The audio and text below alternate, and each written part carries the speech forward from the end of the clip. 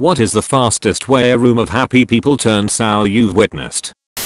When I was a kid, there were about 6 ace families in our area, who were a good group of friends. Regular holidays together, kids all close friends too, and in the same classes at school etc. The backstory was that one of the families kept noticing money going missing from a drawer in the master bedroom. They had an older son who was getting the blame, but was denying it.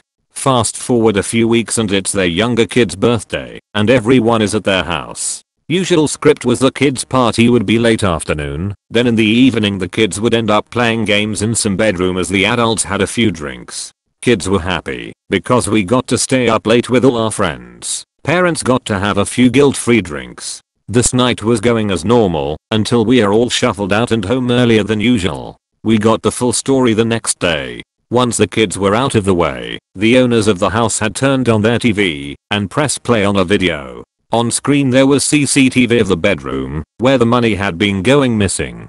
Clearly in the video you could see the wife of one of the other couples, sitting in that very room, going into the drawer and taking money. Apparently the switched off the video, said what you saw is exactly what it looked like, and asked that couple to leave. Everyone else left shortly after. Oof. That is so embarrassing for the husband, assuming he didn't know, and awkward for everyone else. What happened with their kids' relationships with the other kids?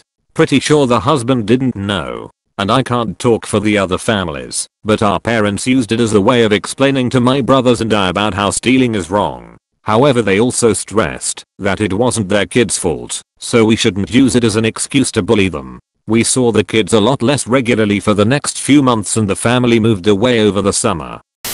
My friend used to work for a company that has always promised out its department a trip to Hawaii for working through a couple of rough years without pay raise, and on the flip side we won't get any personnel cut. It was a verbal promise that once we are back to profitable, the department would get all expense paid trip. Back around October of 2015, they were gathered in the largest meeting room for a meeting with the president. There were snacks, drinks, pizza, etc. It was assumed that it was a celebration for a good year and they'd get the promised trip. It was a mass layoff, since it has been outsourced. All credentials were locked during the meeting and everyone was asked to leave the premise right after the meeting. Had a friend that was in it have something similar happen, but the department caught wind of it early. So TH6E put a password on the servers and never told the employer. They got fired and escorted, and then called the next day. They all denied knowing lol. Sweet revenge when the servers got wiped. Sadly it didn't cripple the company or anything, but it definitely fucked their month up. Every IT guy knows you have to BIOS and boot pass with the server, and then change the backup encryption key. Source: sysadmin for 10 plus years, much fantasizing about shitty jobs, since it's illegal for me to fuck the company, but not the other way around. Our adept can't even troubleshoot our email. I doubt they even know this. Come to think of it, they do deserve a trip to Hawaii. I was on a Chicago to New York flight. We all get on the plane, but were delayed taking off due to a heavy storm going on. About 20 minutes in, everybody was still pretty calm until the pilot announces they are working on getting our baggage loaded, because it's been sitting on the tarmac this entire time. The entire plane lucks out, and sees all our luggage just sitting there in the pouring rain uncovered, and starts freaking out. Him calling it someone's computer got ruined. 100%. Luckily mine was carry on, but I was just coming back from Japan, and all the things I bought were in a duffel bag that got ruined. I never check anything I don't want ruined. It's like that I hate me every time I check my luggage. I always get that shitty "you've been selected for random search." The last few times I've always felt something was missing. Random, yeah, go fuck yourselves. I luckily have only been pulled to the side once, but I always get those pieces of paper in my bag saying it was randomly searched when I'm forced to check my bag. The girl I was with got searched in France, and we got asked by 3 agents very sternly, "What is this?" when they found our power strip with US outlets. I got pulled to the side 3 times on one holiday with 4 flights. One time they wanted to check my camera. The second time, on my way home, I totally forgot I had a small knife in my baggage, and the third time it was just random.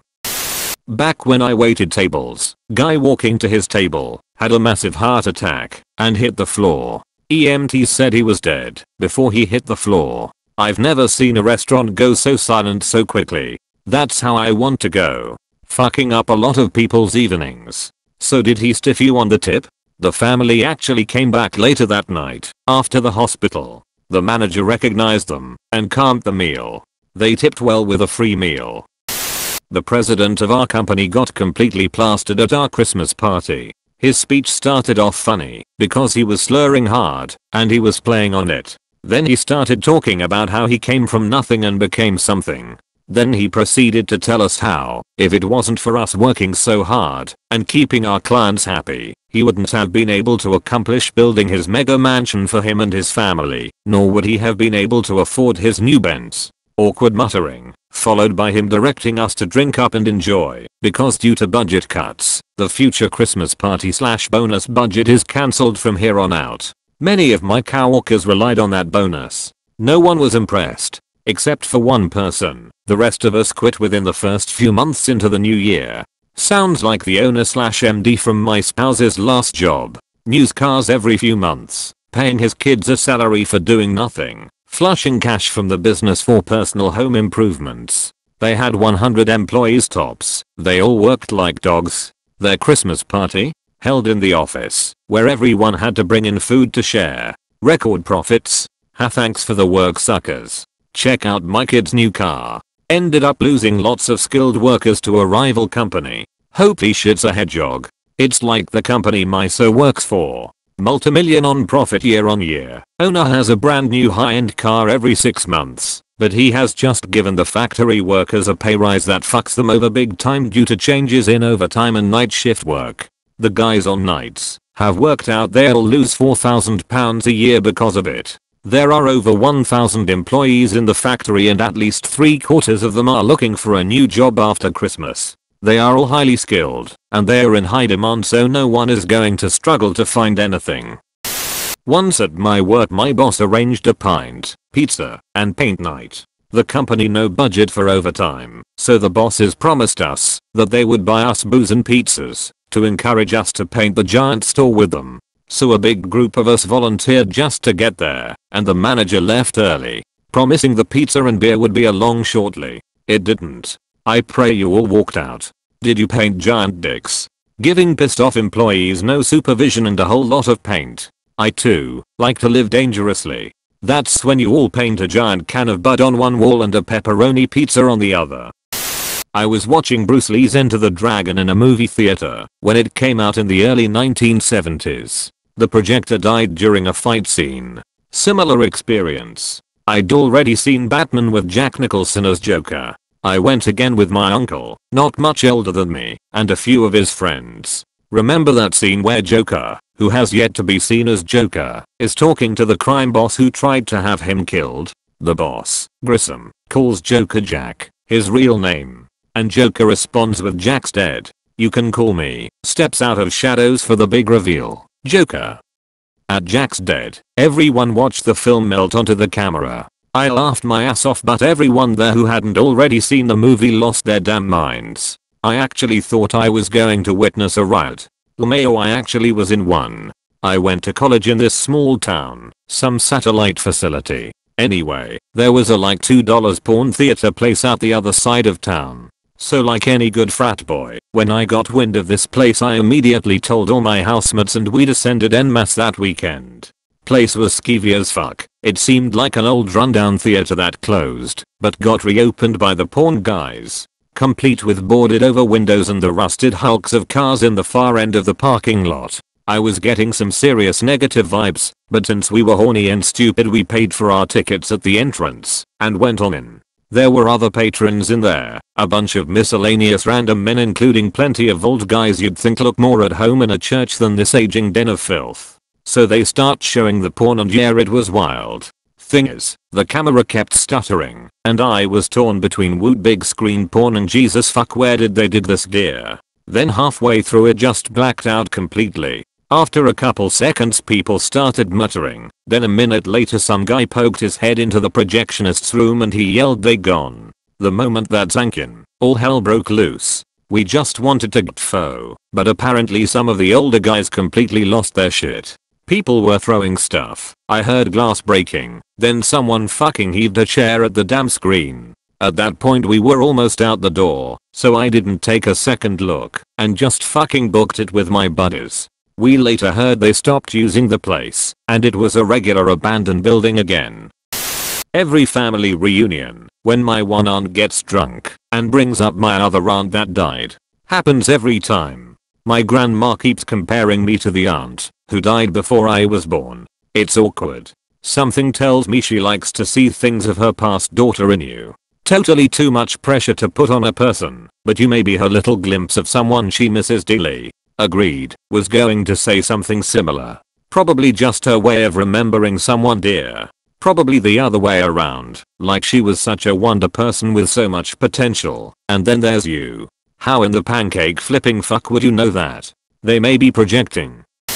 At a small gathering, as the lid was lifted on an extra large pizza, a guy with a miserable cold sneezed directly onto it. Please tell me he offered to buy a new pizza.